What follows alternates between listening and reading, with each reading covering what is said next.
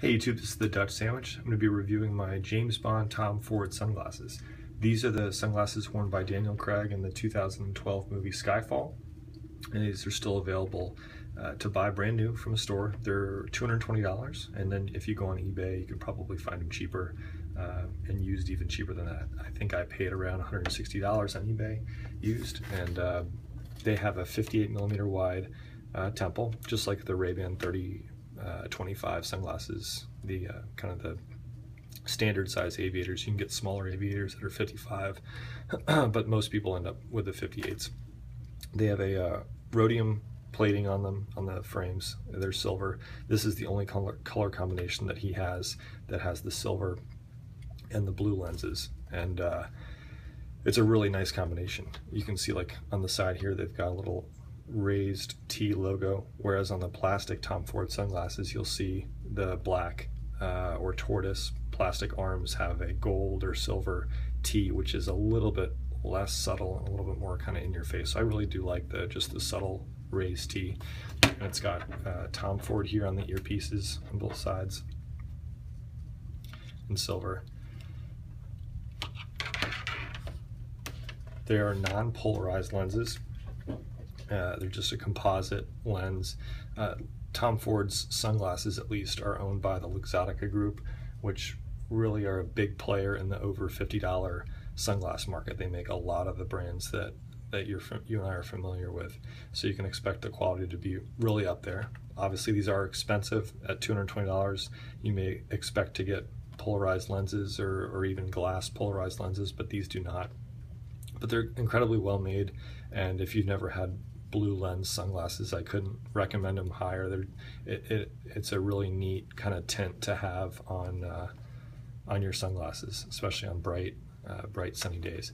You can see there's some cool design cues that kind of make this stand out from typical aviator style sunglasses. The hinges here, and then you've got over the nose bridge, you've got kind of a raised little part right here, and then the nose bridge is kind of a separate little piece that's attached. So neat little subtle details that kind of make these stand out. But obviously I think that the blue lenses are kind of the signature part to these sunglasses and what makes them kind of the quintessential, or the kind of why they're the sunglasses that James Bond wore, that kind of makes them stand out the most. So anyways, these are, the Skyfall glasses.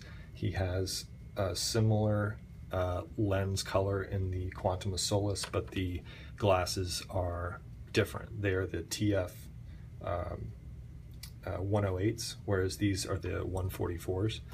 I have a pair here that I'm going to show. These are actually Oliver Peoples, which Oliver Peoples is owned by Luxottica as well. And it's a very similar style to the Quantum of Solace glasses, so I figured I'd show them. And this isn't the exact colorway that James Bond wore in the Quantum of Solace. This is a gold frame with a bronze gradient lens, and in the movie he wears this colorway as well. He has the silver frames with the blue lenses, the composite blue lenses. So you can see the little Oliver Peoples logo up there on the eye bridge. But I really like these. They fit a little bit smaller, but again, super characteristic of this model with just the one piece going across the bridge.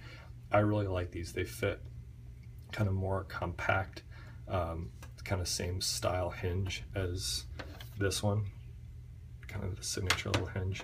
And these are made in Japan, and they're made out of titanium. I'm not sure if the other colorway is the same. If you go over to the Tom Ford range versus the Oliver Peoples range, I'm not sure what the material is, but it probably would be similar to this pair right here, the 144s. But again, really like these. The gradient lens is cool on kind of overcast days. Not quite as much sun blockage as with the dark blue lens, but really nice sunglasses too. If you, I don't remember the model number of these Oliver Peoples glasses. It doesn't say on the inside anymore, but you can find the actual Tom Ford glasses still on eBay if you type in the 108, Tom Ford 108 sunglasses.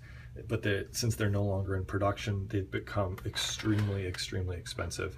So if you find the Tom Ford Quantum of Solace glasses, you're probably going to pay upwards of $600. They used to be 220, kind of like these 144s here on the left, but since they don't make them anymore and they've kind of become a collector's piece, I don't think that they made enough of them.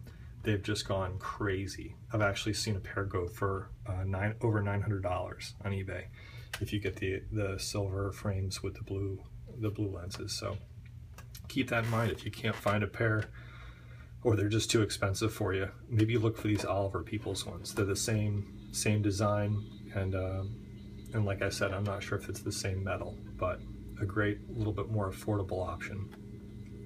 Thanks for watching, and if you have any questions, just put them below. See you next time.